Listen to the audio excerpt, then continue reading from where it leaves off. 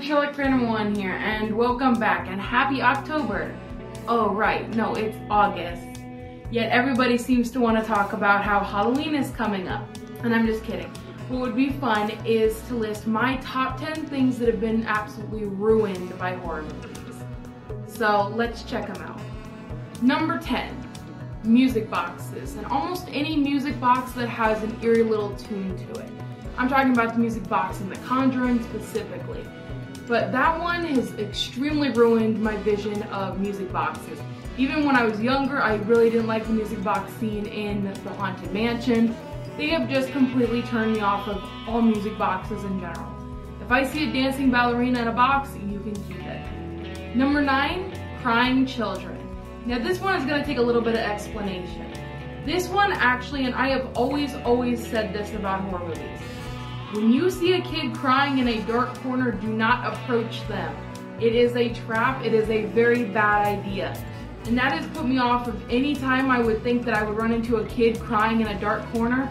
Absolutely not. Someone else can check on them. I just cannot imagine any scenario where I walk over there and it's going to go well for me. Number 8 spot, overly popular and overused songs such as Tiptoe Through the Tulips and Sandman specifically.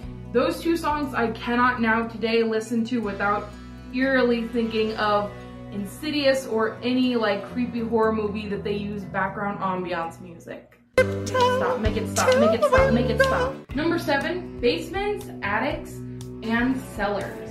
As if cellars weren't creepy enough before, now I feel like I have an alternate fear of like attics in general, going into basements. Those two quite aren't as bad, but cellars are a huge one. Like anytime you see a cellar, just run away. Just run away. Number 2, nursery rhymes. It's raining, it's pouring, the old man is screaming. Nursery rhymes have been completely ruined by horror movies. Every horror movie, trailer, movie, creepy scene with a kid.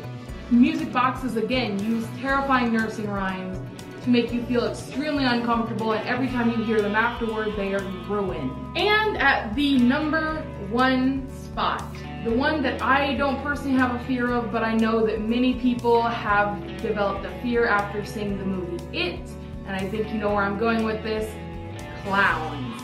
Clowns have gone from this fun thing you see at a carnival, I don't know, were they ever all that fun?